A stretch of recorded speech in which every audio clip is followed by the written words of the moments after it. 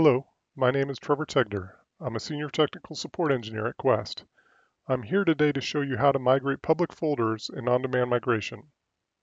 Here is an overview of the public folder migration process.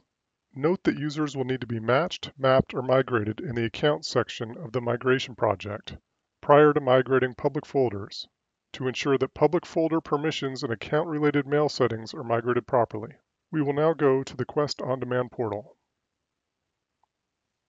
We'll click on Migration. We will navigate to the public folder portion of the project. Click Open Project, and here you will find public folders. Click Open. This Getting Started section of the public folder dashboard shows the basic workflow of the migration process. First, we will configure connections by entering the source and target migration admin accounts. The source and target migration admin accounts should be global administrators with an Exchange Online license. Click Source. Enter the source migration admin account credentials. Click here to grant consent. Select the source tenant migration admin account and click Accept. Click Save. Click Target. Enter the target migration admin account credentials. Click here to grant consent. Select the target tenant migration admin account and click Accept. Click Save. Click Finish. Next, we will discover public folders. Click Run Now, Next, and Finish.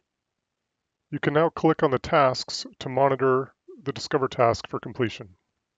Now that the Discover task is complete, we can click on the Public Folder tab to select the public folders for migration.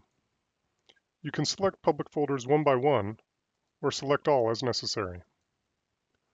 Once you have the public folder selected, click the Migrate Public Folders button.